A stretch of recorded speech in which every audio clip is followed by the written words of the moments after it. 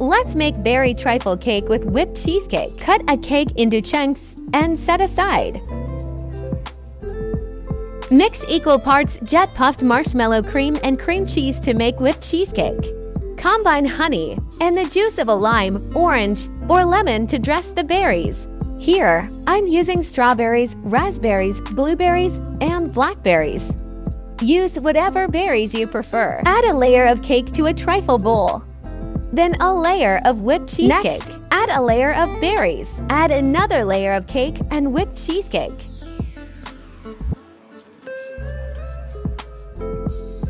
Dress the final layer with berries for beautiful presentation.